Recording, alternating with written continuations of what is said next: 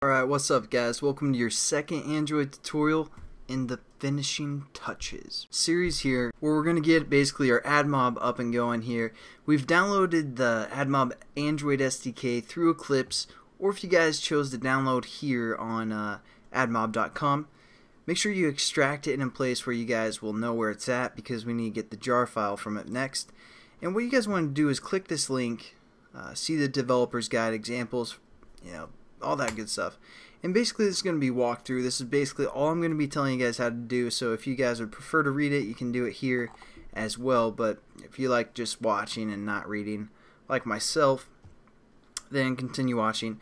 The next thing we have to do is add the jar to our project for the most part. And I've already done it here, but all you need to do is right click on your package, go down to properties, and then go to Java build path right here. And what you're going to want to do is say add external jars.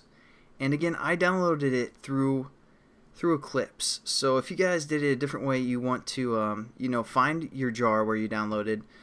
Basically, I'm going to go to my hard drive or wherever you guys downloaded the SDK to start with. Find your SDK package, which would be Android SDK, Mac, or Windows.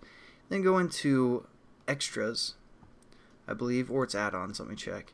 Be extras, and then under the Google folder there's the Admob Ads SDK. Click on that, and as you can see right here, here's our jar file that we're looking for. So hit that, hit open, and as you can see, adds the Google Admob's Ads SDK in our build path. So that's what we're gonna want. Then all you have to do is hit OK, and you get this new reference library, and this is where our Admobs is coming from.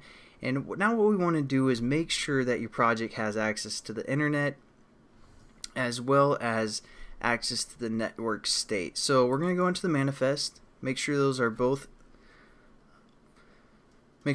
permissions are added to our project here, because that's what we're going to need to update the ads, get them running. So I'm going to go into the permissions tab down here, do it the easy way, say add uses permission. And then gonna look for the internet one as well as the access network state, which is right here. You guys want to click on this one, make sure that one's added, and then we're gonna add one more, use permission, and this one will be for the internet. So again, scroll down, look for the permission for the internet. Alphabetical should be easy, but it's always difficult. Alright, Android permission.internet. There you go. We'll just double check in XML, make sure both of those permissions are added, and there we go. Basically we have our jar set up and our permissions set up. So in the next tutorial I'll show you guys actually how to reference it within your activity. So I'll catch you guys then. Have a good one.